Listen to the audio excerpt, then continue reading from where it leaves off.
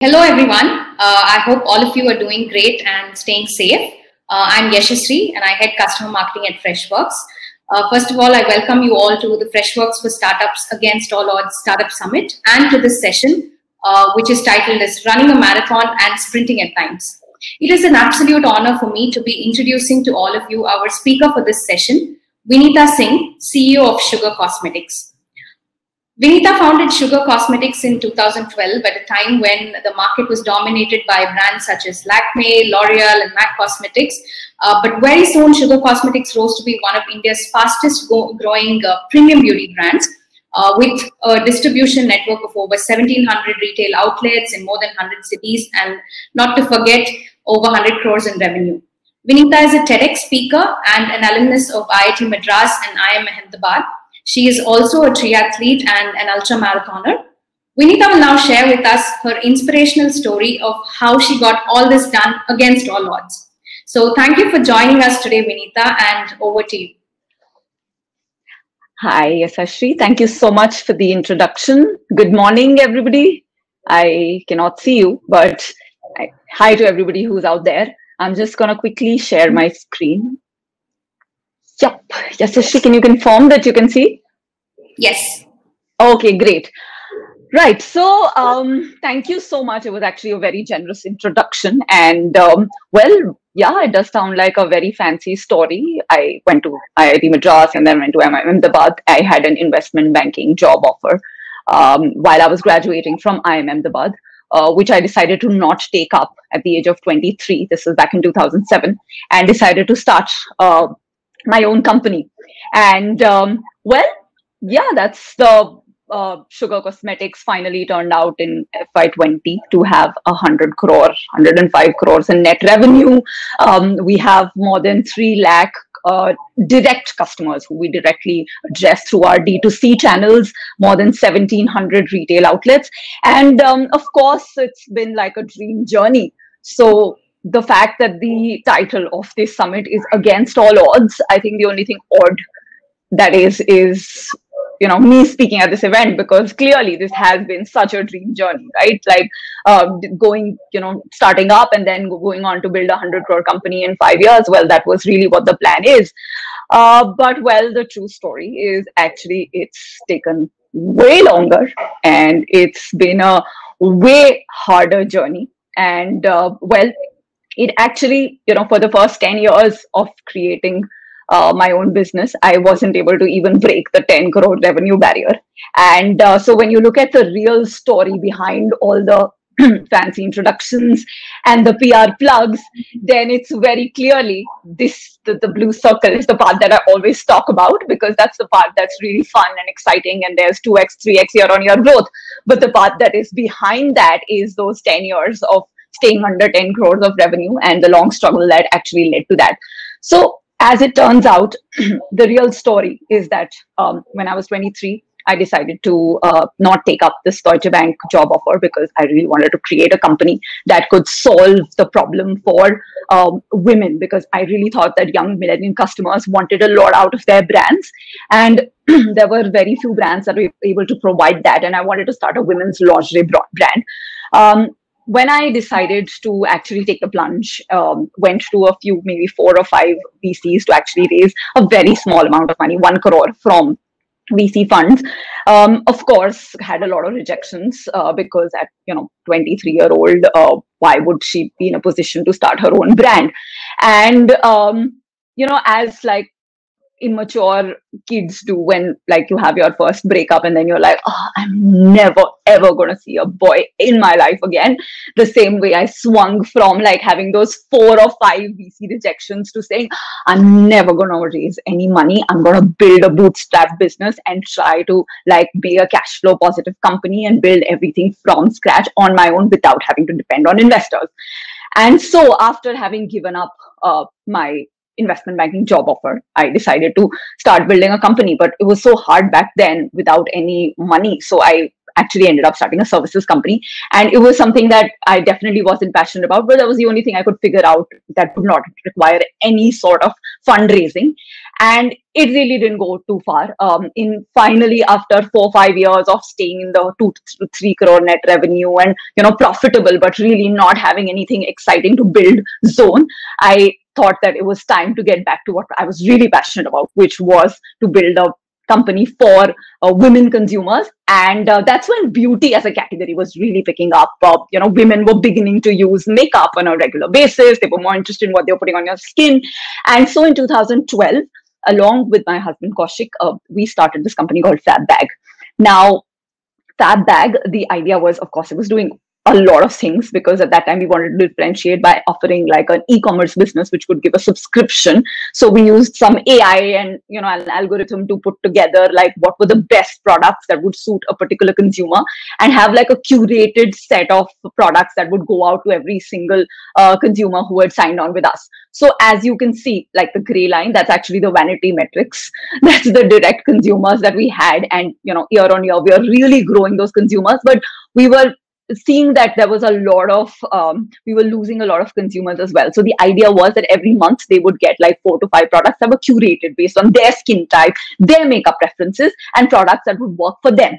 And as we started growing the subscription model, we realized in the first 2 to 3 years that it was really hard to scale that, because with every additional consumer, it was tougher and tougher to explain to them how subscription really works, and add to that like the supply side complexity. And we very soon came to a situation where the whole CAC and AOV model was such that we weren't breaking even per order, and we didn't have the kind of money to invest in like really growing through a inorganic growth channel that wasn't making money.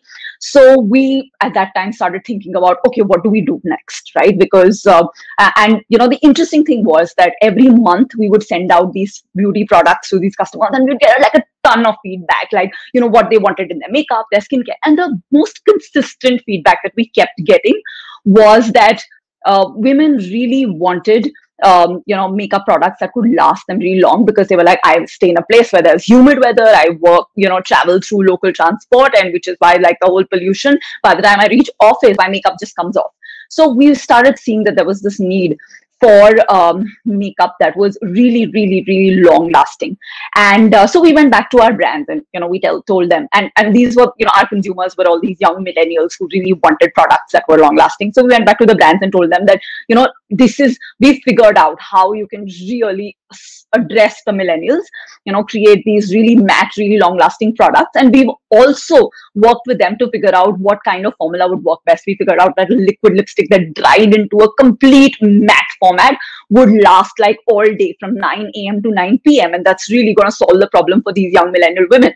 But most brands were like, listen, our customers are millennial as well as the millennials' mom. So, I really can't have a product that's so matte. Plus, if I put a liquid in a bottle, the consumer is going to expect it to be a gloss. The whole trend of a liquid being actually matte is going to be shocking. And, we might have a lot of consumer dissonance.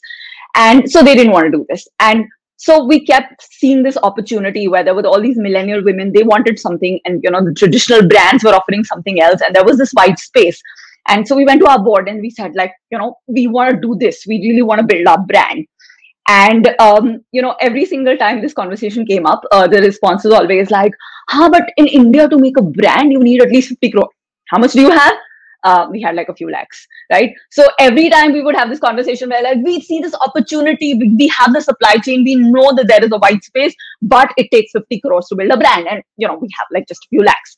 So as months went by, those, few lakhs started dwindling further. And then suddenly you reach like this edge of the cliff where you're like, there is no future over here, because we can't spend in marketing to grow Fab Bag, because that's really not scaling. Subscription is not working for our consumer base.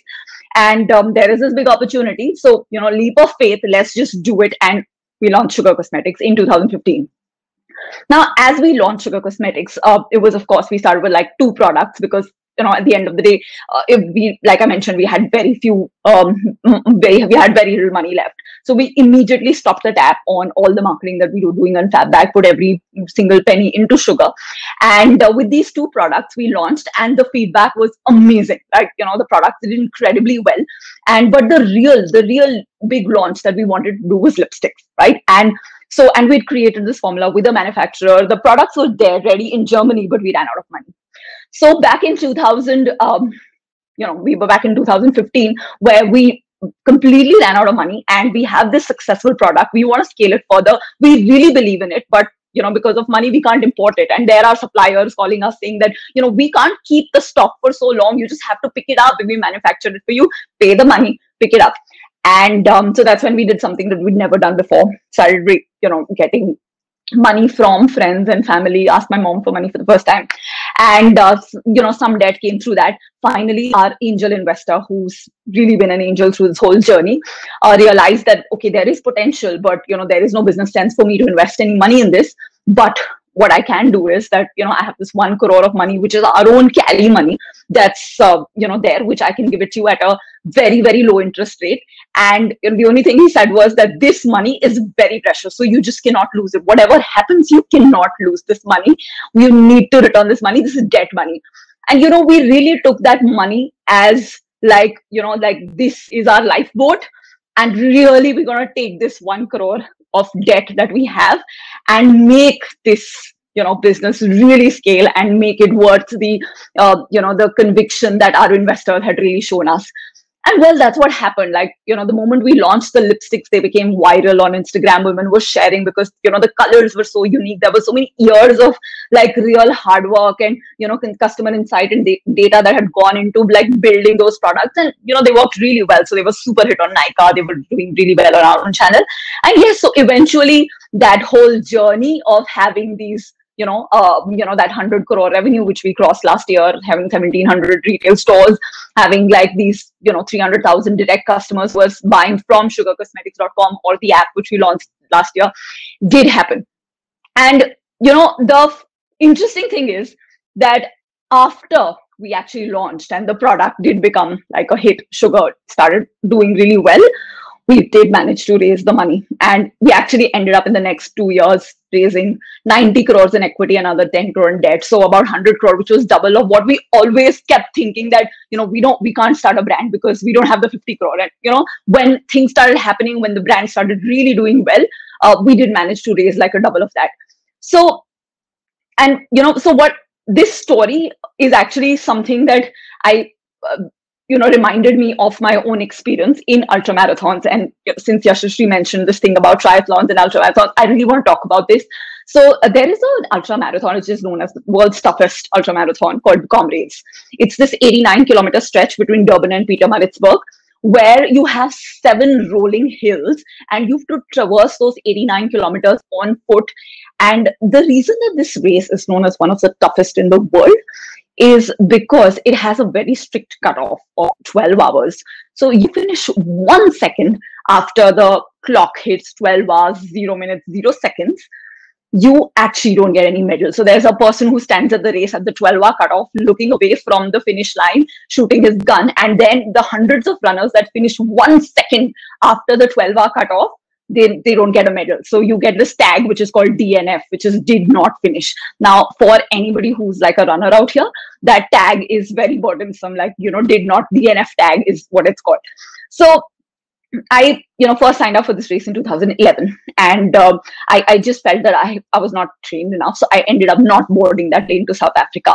And then, the next 2 years, I somehow got the courage, managed to go participate in the race in 2012 and 13.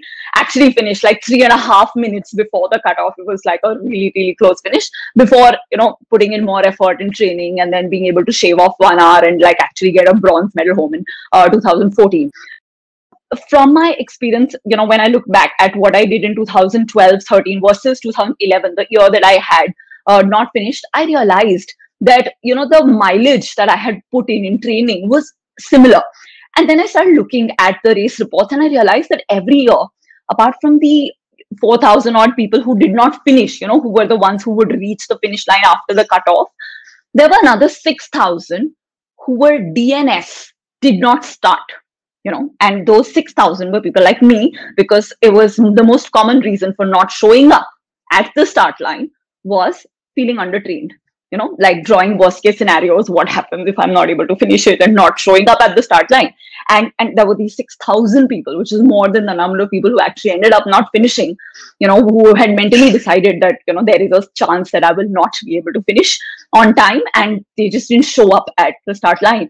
And that really hit me that, showing up at the start line is really what the most important step is. That's what it boils down to. That's, it really matters.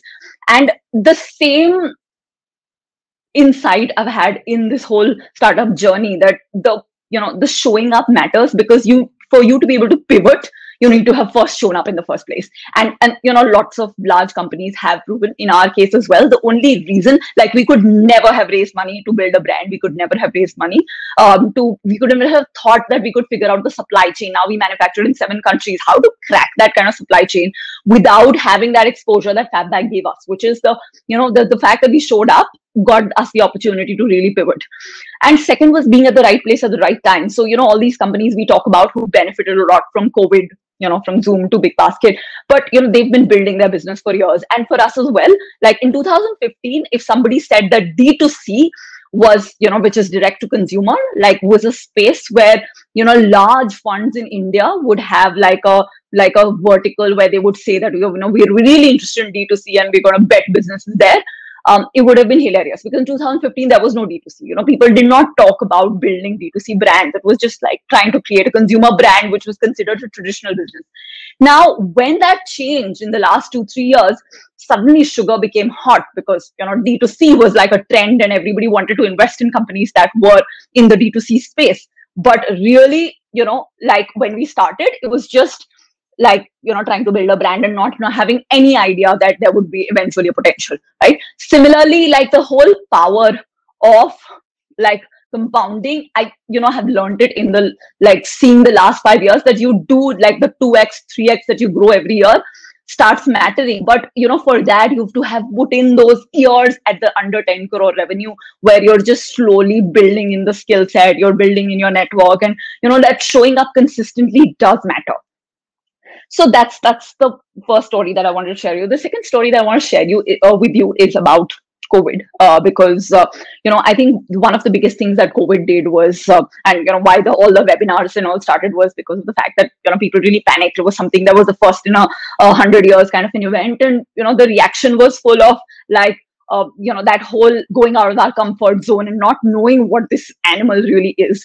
And that's exactly what happened to us as well. So pre-COVID, like in February, we were a company which had just closed about 100, and, we were looking at about 105 to 110 crore net revenue. And, we'd worked on this plan for next year being like 2x of that. So 200 crore cross karna hai. And, because we were a brand with high gross margins, we wanted to invest in branding. So we already started doing in, first Jan, Feb, March of the year, we started doing these massive ATL campaigns, and the idea was to do like solid ATL over the year, so that we would be in the position to actually hit that 200 crore through our large retail network, apart from, of course, direct to consumer and online. Now, as COVID hit, and of course, all the plans went out the window. And the first couple of months was like this whole, a lot of companies experience that zero revenue, right? My co-founder used to joke that we always thought that, okay, one day we're going to hit like Lakme's revenue. Well, that happened in April of this year. Lakme was also at zero revenue probably, and we were also at zero revenue. And so it wasn't in a good way. And that's when we started really, so obviously the whole standard cost cutting, etc. started. But what we figured at that time was that in a crisis, we needed, we had like these 1,000 people who were in retail. We had like this whole team, which was now not getting to be in the same room. And we, wanted to give them all like a shared mission, like and in a crisis, we thought that was the most empowering feeling, like to convert that fear of the unknown, that, fear to like a mission. And so what we did is we did this town hall in April. First week of April, where we said that, April, we don't know, May, we don't know. In June, we know that we want to break even, we want to get back, put a target for ourselves as a company. We're going to do 5 crores in net revenue in June. And, that's going to help us break even. And that's probably still 40% of, what we were doing pre-COVID, but it's still like a goal that the whole team can get together. And that's really what happened, right? In the next couple of months, like all our retail staff, they started calling up customers to do these direct to customer orders. So, a customer who'd buy us at Shoppers Stop, she'd get called, and, we would like ship the product directly to her. And all these sales girls and boys, they became like these beauty assistants who were helping out consumers on the phone. The website numbers started like really doubling and tripling through May and June. And, obviously there was this shortage of manpower, in our warehouses, etc. But we started filling up in cars and, delivering these boxes to consumers. So a lot of action started happening there. Right. And, instead of 5, we actually ended up doing 6. And that was like a super learning for the team. And it, again, the story that I wanted to share related to that was about the Ironman. So Ironman is this like triathlon that happens where you do a 3.8-kilometer swim followed by a 180-kilometer bike followed by a 42-kilometer run over a period of 17 hours. Now, so 3 years back, my husband and I, we signed up for the Ironman, and, it was his idea. I was a runner, but I couldn't swim and I couldn't bike. And he was a swimmer. So I think he thought that this was the best way to take revenge for, I don't know, all the Loki ki sabzi that he had been giving him or whatever. And so we signed up for this race. And the, biggest challenge is that all of the time, like, fear was always about fear of failure, like the fear that I was dealing with, right? And suddenly, when you're talking about a swim in an open water, like in a lake or a sea, you're talking about very real fear, right? Fear of death, fear of deep water. And I've always grown up being a non-swimmer. So I did try learning some swim, but it was like this cross between freestyle and breaststroke, where there's like a lot of movement, but very little displacement. And you can't really call it swimming. And then I ended up as a kid having like this chlorine allergy. So, which made me like exit that whole water scene. And I, just stayed away from water.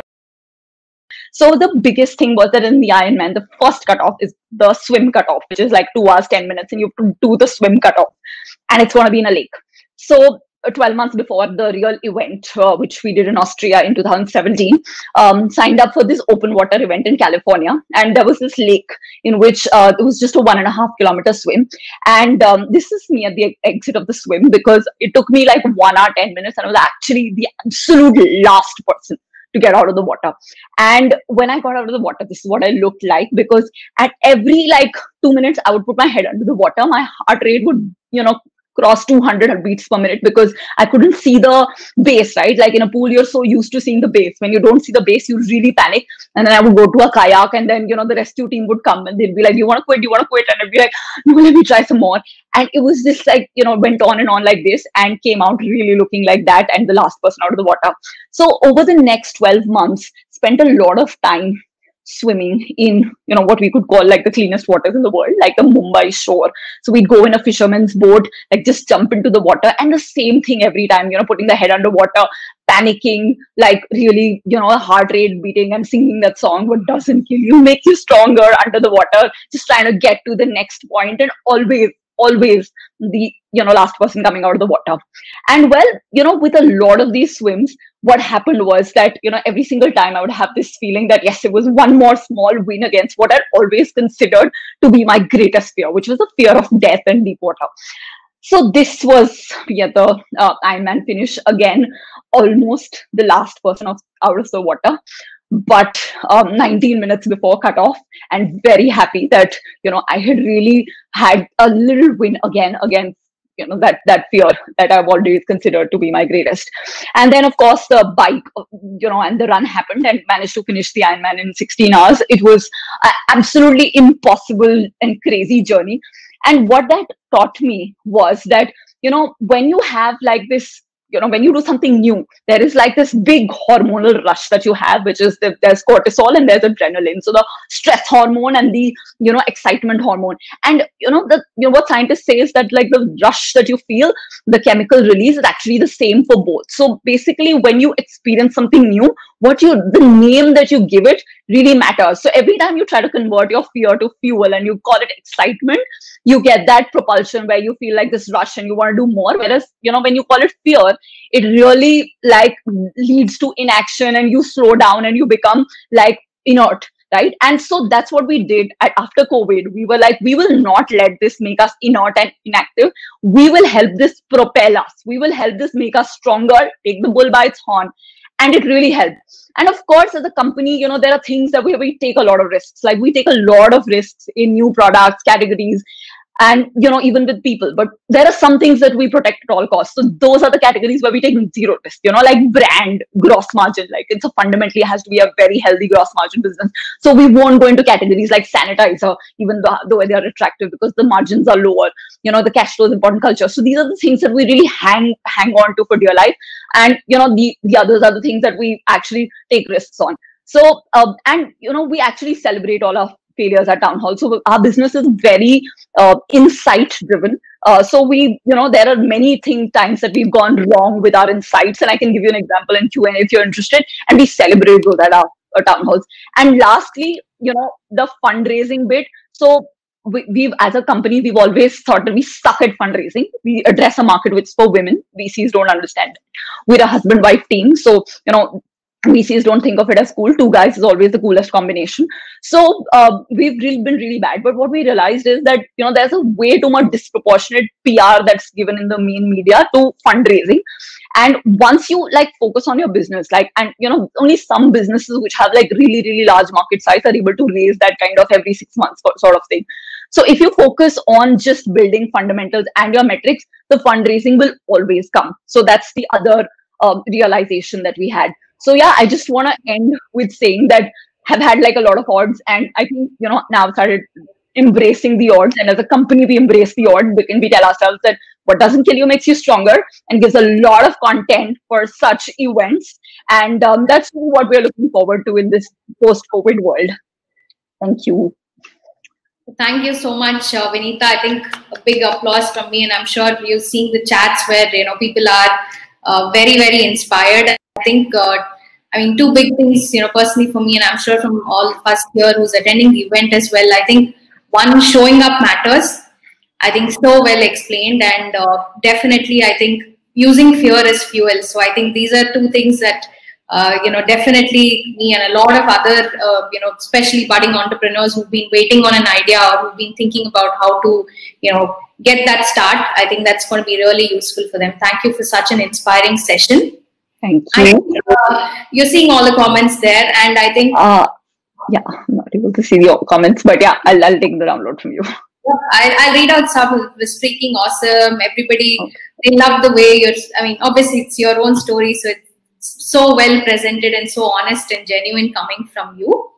I think a couple of questions. One, in terms of while you took this plunge and you started everything, how did you probably go about hiring your initial team, and how did you think about the initial set of scale that you spoke about? Because I think that's something that entrepreneurs can really learn from your journey in terms of maybe identifying your team, or how do you go about scaling the initiative. So I think what's worked really well for us is that the first, till you're in the 10-20 crore sort of a net revenue rate, which I think, unless you've really something explosive happens, a lot of us spend the first 2-3 years because we're just getting product market fit, and we're figuring out distribution and stuff. So in that time, what you really need in your team is a bunch of multitasking, passionate go-getters. So we always have this skill and will sort of an evaluation that we do. In the beginning, we only hire for high will and high IQ. So we actually, do this IQ test, which might sound a bit contrived, but the idea really behind it is that you get a smart person who's really passionate about the space. And most of our team members in the initial years were actually women who were trying to solve the same problem as us. And they're able to figure out, if retail doesn't work, they switch to e-commerce, and they can do a lot of things. And that really helps up to a certain stage. Once you cross that stage, then you need to start hiring specialists, people who are way better than you and experienced. So for instance, for us in retail, all our regional sales managers are people who come in with that 10 to 15 years experience and networks, they know distributors, and that's really, really helped scale beyond that, first 20-30 crore sort of a net revenue to 100, and hopefully, I don't know how many times it'll change, in the 200-300 range, because we've never got there yet. But yeah, that's how we look at it. We've looked at it so far. Great. No, that's super helpful. Thanks for that.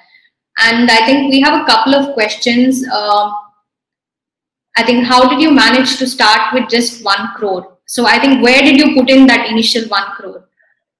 Yeah, so this is, that 1 crore was actually debt, which we had taken after we ran out of money that we, in the process of growing Fab Bag. We just put it in inventory. So we knew that, this money is very precious. This is debt. Like, you look at debt very different from what you look at equity. Equity is something that you can invest in marketing, you can invest in team building. But when you have debt, you know that, there is a clock ticking, right? So we only invested that in, the product, like just getting the inventory in and managing our working capital. Everything else we actually grew organically. So we figured out like influencers, so using social media. So, in the whole COVID time, we've seen social media has like been a superb channel for us, right? We've grown in Instagram from 3.5 lakh in March to 6.5 lakh in July. That's because of the fact that, the engagement is really high. It's a category where women love sharing the makeup look that they're wearing. And so we use all of those like really organic channels to scale. And of course, partners like Nykaa, Amazon, rather than actually investing anything in marketing in those initial years, because 1 crore is really a small amount. When we finally raised that, the 15 crore and the 75 crore, that's the, eventual 100 crore that I spoke about, that's when we started really investing in marketing, brand building, and things like that. Great. Great. No, it was an absolute pleasure listening to you, and more power to you for the boss lady that you are. So thank you so much for taking time out and being part of this summit. We really, from the bottom of our hearts, I think we're all inspired, and more power to you. Thank you so much. Thank you. Thank you so much. Thanks a lot, Yasasree. Super fun. Thank you.